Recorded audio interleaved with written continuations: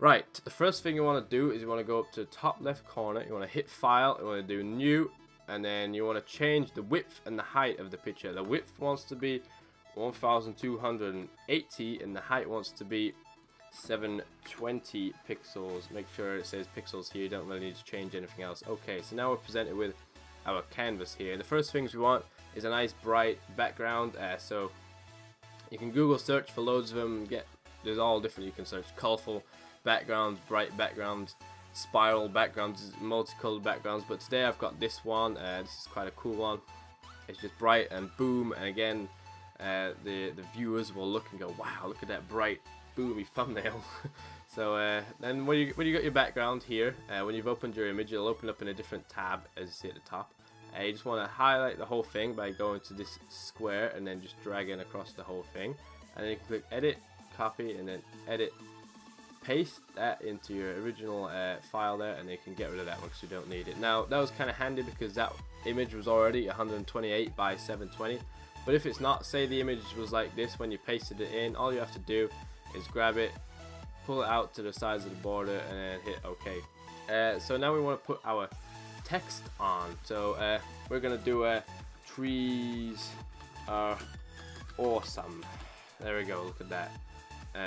Now you can resize, reshape, remold, reposition, whatever your text, whatever you want to put it wherever you want to move it, just be creative, do whatever you want to do with it. We can tilt it by going to the corner and moving it around. You can do all sorts of things with it. You can change its position by doing it back to front, but I wouldn't recommend that because then you can't actually read it, so it's kind of rubbish. But just be creative, do whatever you want to do with it, position it where you want.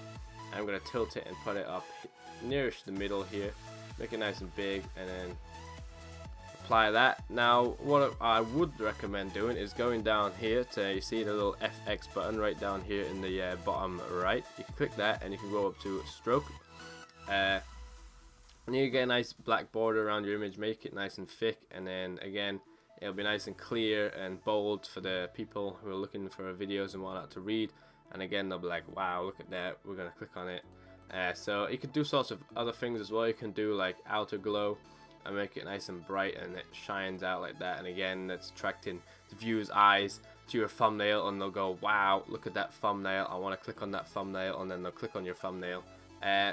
So we can make it nice and bright like that. Now we obviously want our images in here, so the first thing I'm gonna pick an image of is a tree, obviously, because trees are awesome, so we need a picture relevant to our thumbnail. We don't want pictures of boobs and pictures of people's bums, because all that's gonna be, people are gonna click on it wanting some pictures of boobs. They're not gonna get any pictures of boobs, so they're just gonna click off, and they'll probably leave a nasty comment or a nasty dislike in there as well. So the people that put, it's like, vines, wow, look at these vines, and then they put like a massive picture of like boobs on the front. Everyone, all the male audience is gonna go, wow, look at them boobs, and they're gonna click on it, and then they're gonna not get pictures of boobs, and they won't like the lack of boobs, and that won't be good. So we don't want any boobs. Rule number one, no boobs. So when you open your image, it'll open up in a different tab. Now luckily mine's already got a transparent background, so I can just highlight this whole thing, edit, copy, and then edit, paste into our image here. You can resize it, it's a little bit big, mold it again, put it where you want, put it there, nice and simple, beautiful. Apply that, we can get rid of that, and there you go, Bob's your uncle. And then what I would recommend doing is again putting a stroke on the image. You can do whatever, you can do white, it looks kind of nice like that, make it nice and bold again. Wow, look at that, nice bold tree there, brilliant. But what would you do if your image doesn't have a transparent background, like these eyes here? We just want the picture of the eyes, we don't want the red background. Well, there is a handy tool. You can go down to eraser, hold it, click and hold, and then you're presented with three. You can go down to magic eraser, and now just click on the background that you don't want. It'll just get rid of it like boom, like that, like magic. But if it's really complicated and there's loads of different shapes, loads of different colors, the background's like a real beautiful sky with a sunset and there's lots going on, then it's probably better to be drawing around your image very carefully and neatly like this, and then you can just right click on it and then layer via cut, and you can go over here and delete that layer, and then you've got a nice clean, very presentable image. Obviously I haven't, because I've just done it real quick, but I can just use a magic eraser to get rid of that, like so. And then same with the square again. Get the square, drag it over, edit, copy, edit, paste into here, cross it off. We don't need it anymore. Nope. Now we've got our eyes. We can put them on the tree, like so. That's nice. So, and usually there's like a second line of text, giving a little bit more information. Like sometimes it's like how to grow a tree, but obviously we've got trees are awesome here, so I don't know what to put underneath. We're just gonna put nice leaves. Completely spelt nice wrong, but that doesn't matter. So we can again put this under here, like so, and then move it as one. Usually a little bit smaller, but again, hit OK on that. Use the FX button down here. Go to stroke.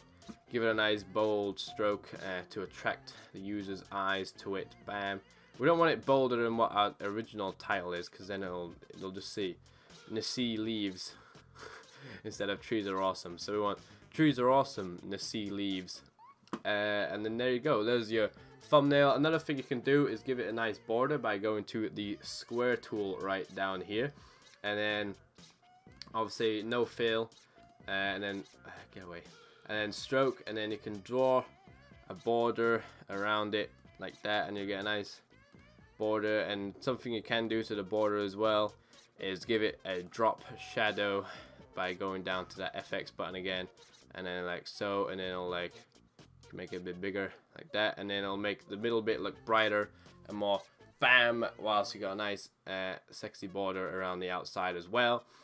Also, say like obviously it's one in a series, like you're doing a series of trees are awesome, you can go down here and you can do like hashtag series. This is going to be episode 89 of trees are awesome. You can put this down here like so, make it bigger however what you want it to be.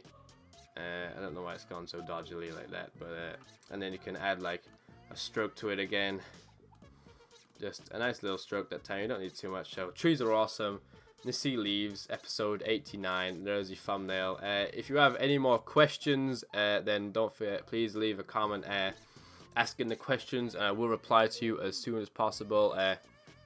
But other than that, I hope you found this helpful.